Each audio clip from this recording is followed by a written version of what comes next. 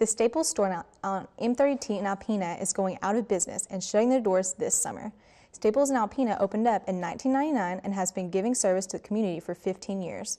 General Manager Don June said he has been at Staples since it opened but doesn't know why the store is closing. He says that there will be 18 employees that will have to look for a new job when the store officially closes July 19th. I do a lot of business here, and they do a lot of stuff that that a lot of the other businesses don't do or don't carry. So, I guess I have to drive over to Gaylord.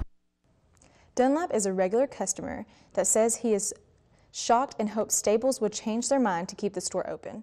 Staples has a plan to close 222 stores across America by mid-2015, as reported by other news organizations.